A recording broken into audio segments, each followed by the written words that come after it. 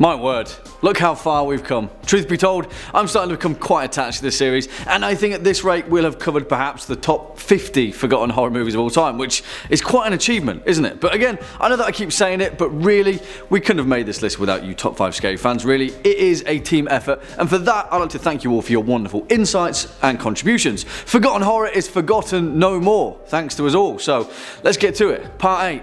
Hello horror fans, what's going on? And once again, welcome back to the Scariest channel on YouTube. Top 5 scary videos. As per usual, I'll be your horror host, Jack Finch, as today we're curious to take a look at the top 5 scariest forgotten horror movies, Part 8.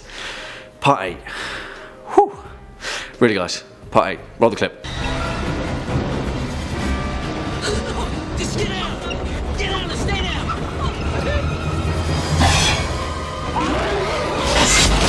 For the curious amongst you, that scene was of course from the 1996 rip roarer The Frighteners, which for the astute amongst you, you'll recognise it as the movie that made its way to the top of our 7th part of this list, and it's awesome, so consider this your friendly, honourable reminder, and also reason to go and check out all the other parts of this series if you haven't done that already. I know a lot of people call for some movies to appear in this series that have already been covered, but yeah, I'm just trying to be polite, really. Go watch the other 7 parts. Anyway, let's begin. Kicking off at number 5, The Basement, 2017.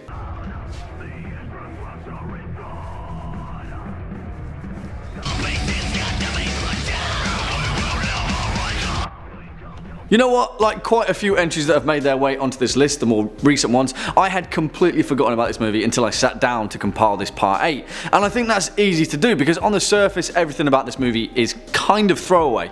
Mundane title, minimal marketing and perhaps a lackluster indie production. But that's just on the surface because looking back, this film is surprisingly brilliant and it's such a well-made little horror movie that actually goes much further than its initial promise, which is rare. Yeah, it's a psychological slasher, serial killer, tight wound kind of drama, but beneath all of that is a lot more left to be admired. Also, please don't get this movie confused with another film of the same name that was released at pretty much the exact same time, because that one sucks. Yeah, indie movies, am I right? Written and directed by Brian M. Connolly and Nathan Ives, two men mostly known for their work in television, The Basement is set in modern day San Fernando, where a serial killer known as the Gemini has been kidnapping innocent victims, torturing them and slaying them in his secret underground basement in all manners of different outfits.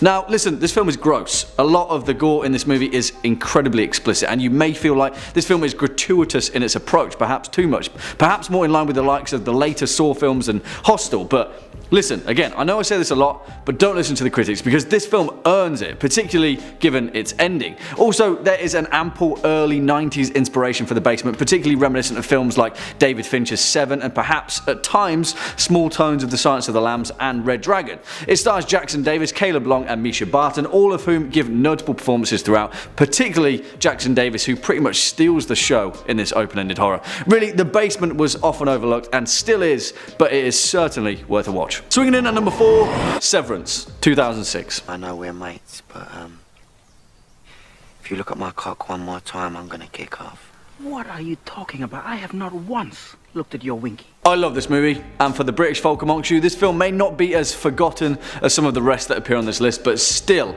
that's reason enough to let the world know about the 2006 horror comedy of sorts that, in all the best ways, in terms of genre, sticks out like a sore thumb. Yeah, this film is certainly hilarious for the most part, mainly down to its remarkably understated cast, but it's also straight up terrifying in certain sequences, and some of the gore that outlines the bones of this movie is second to none. And yes, much like our previous list, this film was created by the filmmaker that brought us Creep, Triangle and also 2010's Black Death starring Sean Bean, so yeah, that may give you an inkling as to what you can expect here. Written and directed by Christopher Smith with a story outlined by James Moran, the man responsible for Cockneys vs Zombies, as well as being the writer of 2014's The Borderlands, this movie is definitive of British horror. It tells a tale of a group of office workers, the working staff of the European sales division of an arms corporation, who head out for a weekend team building exercise in the Matra Mountains of Hungary when, before they know it, their coach is scuppered by a fallen tree blocking the road, and then heading out on foot, the group eventually make their way through the strange and darkened forest where they finally reach their weekend destination, the lodge.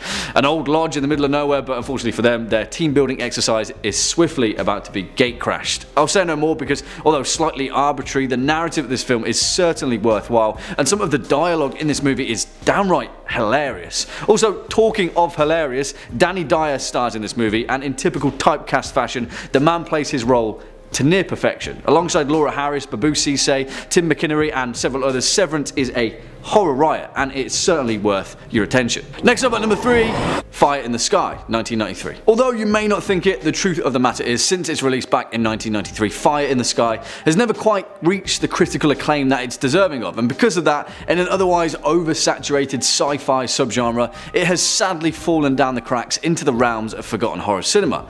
But don't worry about that, because that's why we're here, right? And we can shine that bright light like an alien mothership beaming up a bunch of dazed and confused loggers. Now, while there are more alien abduction movies than you can shake a probe at in this particular genre, there's something strange about Fire in the Sky that manages to capture both the hysteria and the physicality of the phenomena that has plagued the rural parts of our planet for so damn long.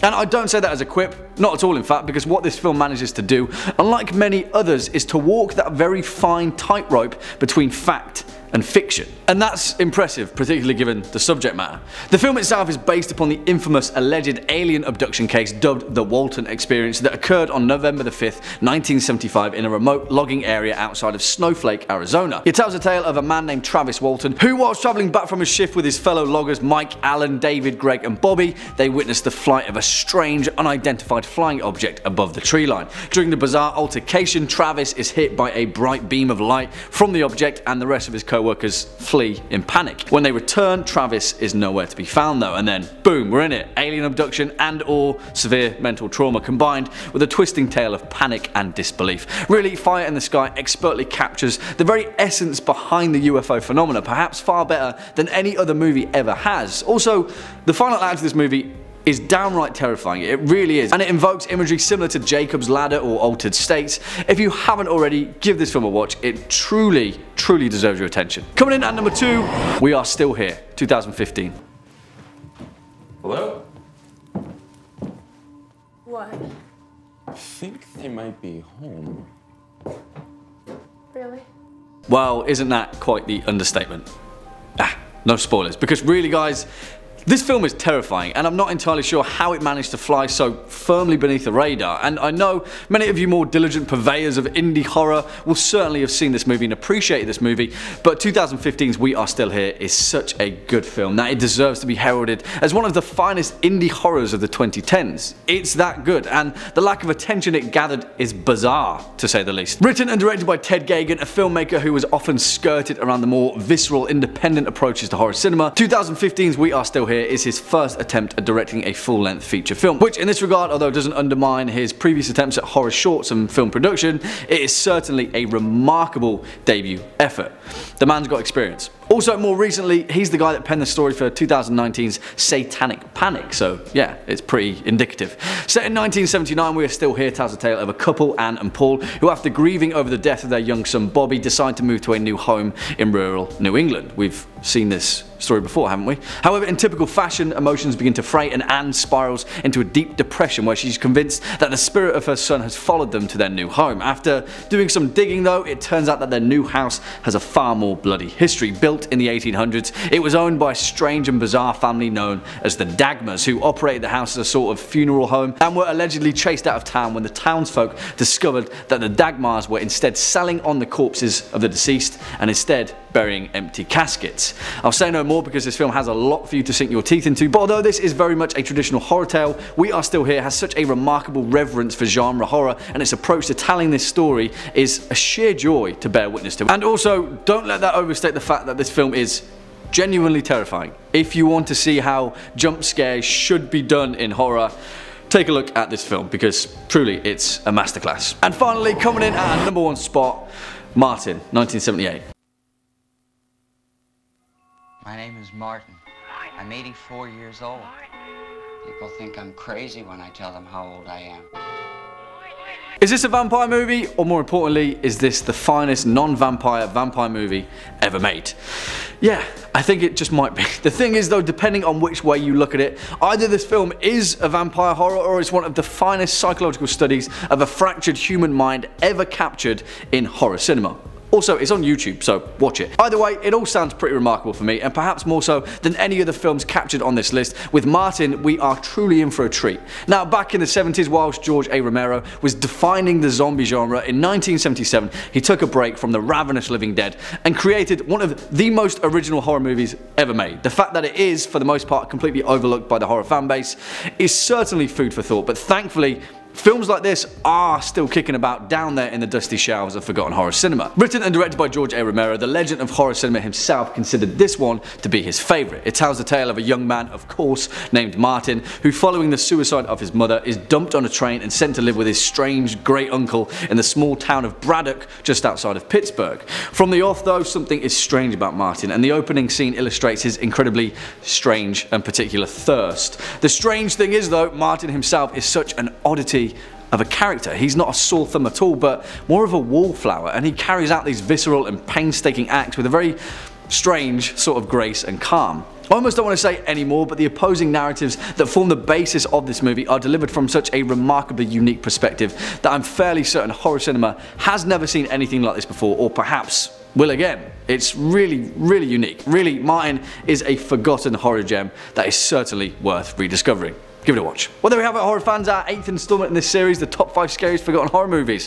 What do you guys think? Do you agree, disagree? Have any more to add to this list? Then let us know your thoughts down in the comment section below, as well as any choice picks that you may have to add. Before we depart from this video though, let's first take a quick look at some of your more creative comments from over the past few days. DC Carter says, if I ever went and explored a scary location, I would want Jack to come along. He seems like nothing would faze him. Cheers, Jack. Well, thank you, DC Carter, that's incredibly kind. But as the old saying goes, fear is a great motivator. I don't trust anyone who isn't scared of at least something. You just have to respect that fear. My mantra is always, tread softly and carry a big stick, particularly in the dark. Well, perhaps there's a lesson there. Unfortunately though, that's what we've got time for in today's video. Just stick around all the way until the end. If you were a fan of this video, or just top 5 scary videos in general, then please be a dear, hit that thumbs up button as well as that subscribe bell, and I'll be seeing you in the next one. As per usual, I've been your horror host, Jack Finch. You've been watching top 5 scary videos, and until next time, you take it easy.